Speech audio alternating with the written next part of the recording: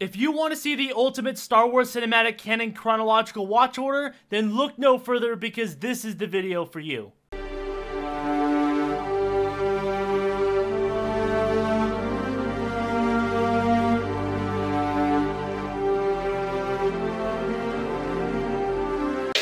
Hey guys, I'm the Great Jedi and welcome back to the channel. Now in today's video, we're continuing the series, the Star Wars Cinematic Canon Chronological Watch Order, with it all being updated to the year 2023, because for those that don't know what this series is or how often I update it, I do this series every year, and it's basically where I go over all the canon cinematic Star Wars stuff in chronological watch order, whether it's the movies, shows, or even video games. And this is the way you want to watch the Star Wars universe if you're wanting to follow the time frame of the story and it all makes sense together rather than when they were made, because like the movies, for example, were made at different times dealing with different eras. So in terms of release, it started like with episode 4, then 5, and then 6, and then 1, 2, and 3, and then so on and so forth. So I totally understand how confusing all the movies and shows can be, and it's just getting bigger and bigger, and it can just get all jumbled around and be overwhelmingly confusing if you want to watch them all,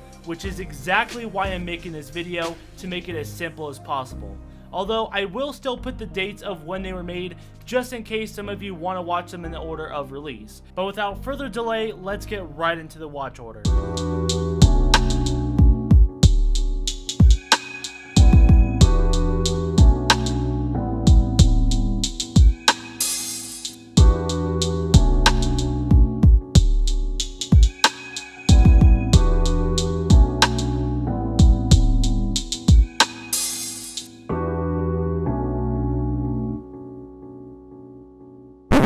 Really quick, sorry to interrupt. The Clone Wars is also a bit tricky because there are some episodes in later seasons that actually take place before some other ones. So if you really want to be super specific and don't like the different time jumps, then there are all the Clone Wars episodes in chronological order here. But to be honest, I think you'll be fine watching it normally without jumping around like this. But here it is nonetheless if you decide you want to watch it like this.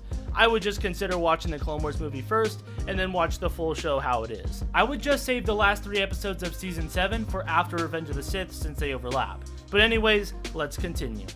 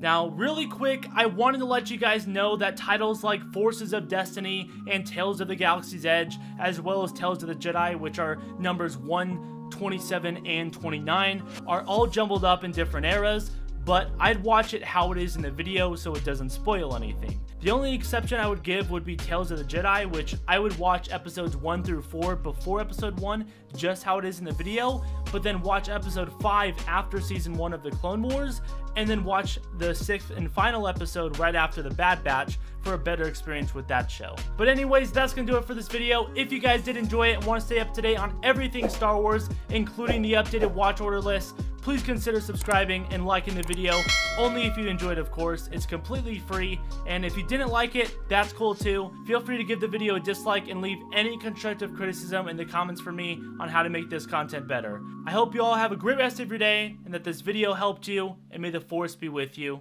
always.